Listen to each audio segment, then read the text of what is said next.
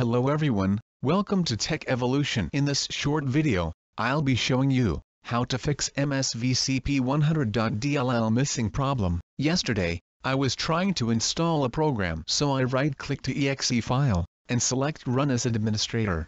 And I found this program can't start, because MSVCP100.dll is missing from your computer. Try reinstalling. I reinstalled but it didn't work. After some online research I finally found the way out, and here it is. The first thing you need to do is open your favorite browser and search for MSVCP100.dll. I think the first result you'll find is from dll-files.com. Let's see what they have.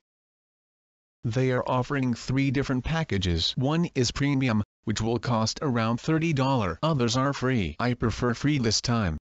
I don't know about the second one. The third one is perfect for this operation. Click on Download zip file. They want me to select the bit and version of Windows. Click on the version you're using. Make sure you select the correct bit. If you don't know your Windows version, open your Start menu and search for System. Click on System Information. Now you can see mine is x86 based computer.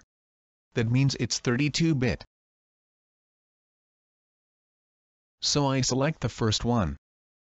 Click on Download. Sorry, I'm taking too long to download.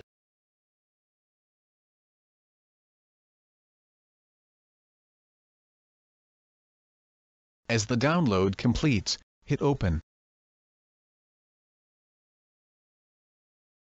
The zip file contains 2 files. One is the DLL file, and other is README. We can leave the README file alone. The next thing you need to do is copy the DLL file. As the file is zipped, I can copy directly.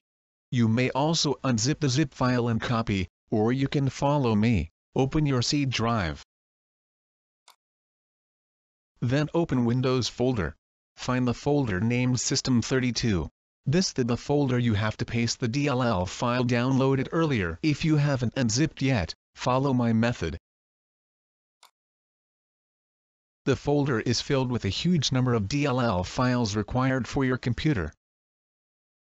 Paste the file here. If you haven't copied yet, you can drag the DLL directly to the folder, as I'm doing now.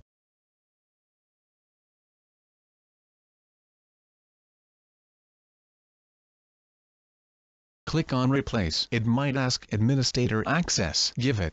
That's all. For some case a restart is required. The job is done. For some rare cases, if your problem is not solved yet, install the Visual C++. Click on Download.